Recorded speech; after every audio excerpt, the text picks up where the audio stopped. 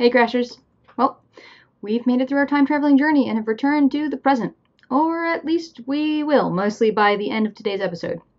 So the last 15 to 20 years have been a really exciting time for comics, as the industry has built itself from the ground up. This episode has been a little weird for me to write because, well, I've been in the middle of it. For me, this isn't research so much as what I've observed over the past decade or two. I mean, I did research too, but you get the point. Anyway, today I'm going to discuss what I see as some of the most important trends of the last 2 decades that have shaped the present moment in comics. And so the first trend is most obviously embodied these days by Marvel's cinematic universe, but transmedia marketing campaigns by comics companies didn't spring fully formed from the head of Kevin Feige. In fact, transmedia marketing has been part of superhero comics since their inception. Superman almost immediately became a radio show, film serials, and was even a TV show very early in TV's existence. I'm talking about the 40s and 50s, not the Christopher Reeve movies of the 1970s. And then there were swaths of Saturday morning cartoons in the 60s, 70s, and 80s. And in the late 80s and 90s, we began to see a rebirth of screen adaptations of superhero comics, with the Batman film series beginning in 1989, and then a series of successful cartoons that begin with the critically acclaimed Batman the Animated Series and the beloved X-Men the Animated Series. So, things really begin to change, though, around the turn of the century. In 2000, the first of the X-Men movies hits the big screen, followed in 2002 by the first of the Spider-Man movies. Now, both of these series might have ended pretty poorly, but their initial incarnations were a revelation. We finally had access to special effects to tell live-action superhero stories effectively, and they could be told in a way that both dedicated fans and general audiences responded to. And then the Dark Knight series begins in 2005, and in 2008, Iron Man. Iron Man was revolutionary, not just in retrospect, as the beginning of something that's really unheard of.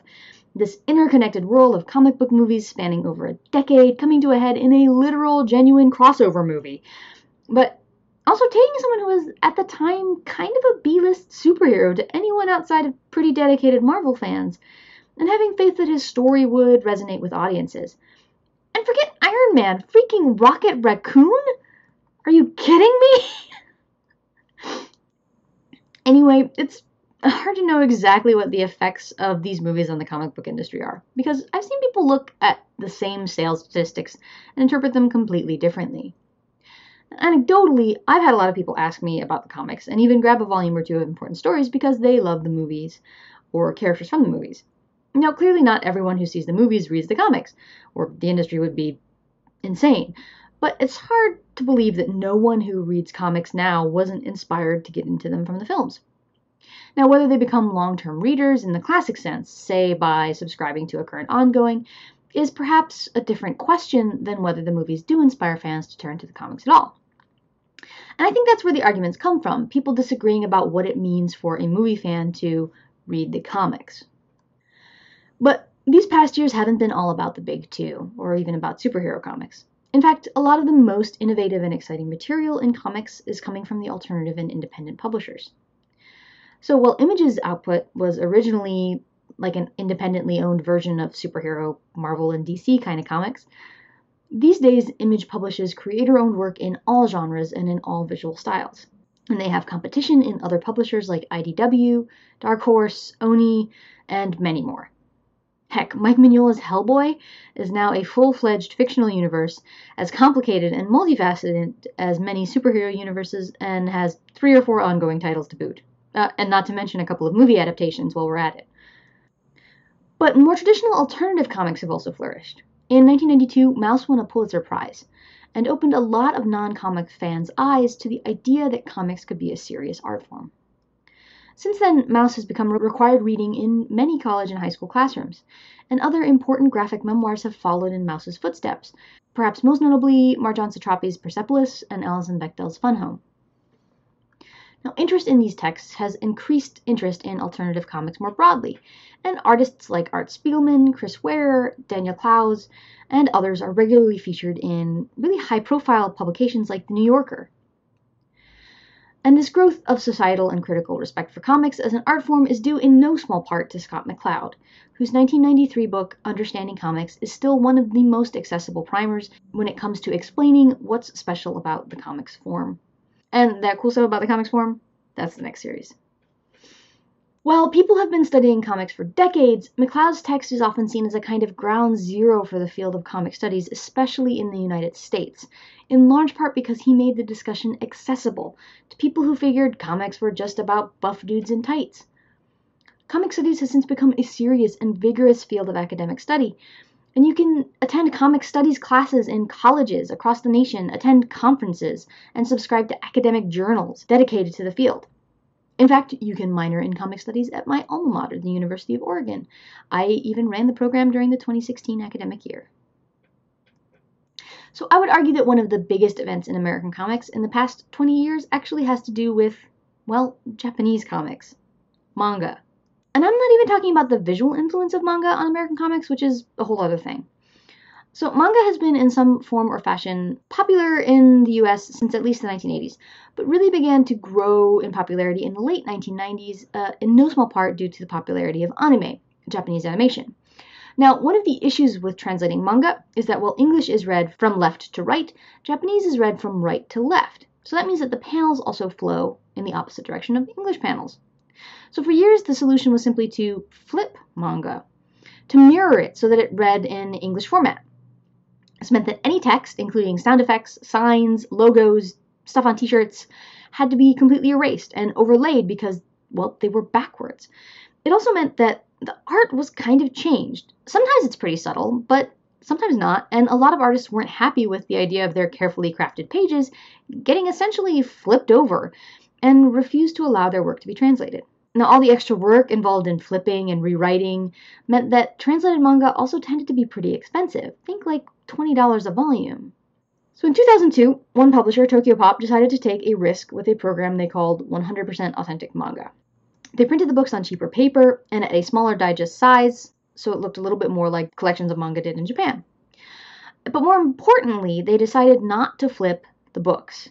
Instead, they put notes in the front and back explaining how to read the book from right to left, and hoped that for a $5 to $10 price tag, people would be willing to experiment.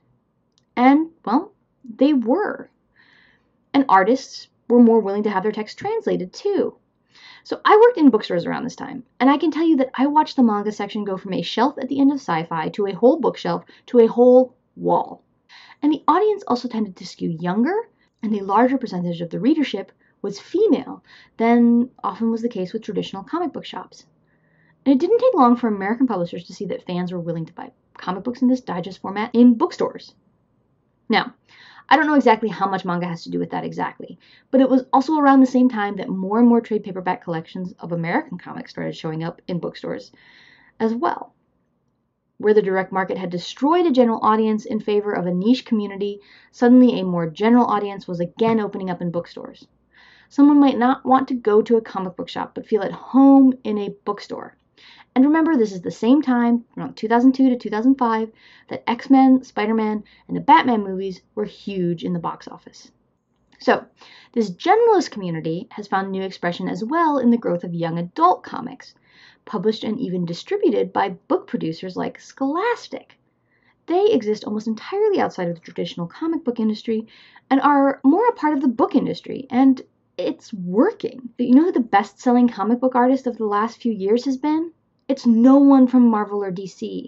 It's Raina Telgemeier, publishing her excellent young adult and kids comics like Smile through Scholastic. And then there's the internet. Being a fan once required specialist knowledge, finding a community at cons or comic book shops with whom you could share information. Now, with the internet, those communities became virtual, and you didn't have to find an old comic book or a wise comic sage to figure out something. You could look it up. You could find other people around you who liked what you liked, who wanted to talk with you about your favorite characters, no matter what time it was or where they lived. Communities that felt out of place in public arenas like conventions or comic book shops could create spaces for themselves online. And online spaces tend to skew slightly more female. For example, according to a Pew study, 80% of women use social media compared to 73% of men. And that percentage goes up way higher in creative fan spaces. 80 to 85% of fan fiction readers and authors identify as female. Now, the internet, of course, also allows people to publish their own work outside of the strictures of traditional publishing.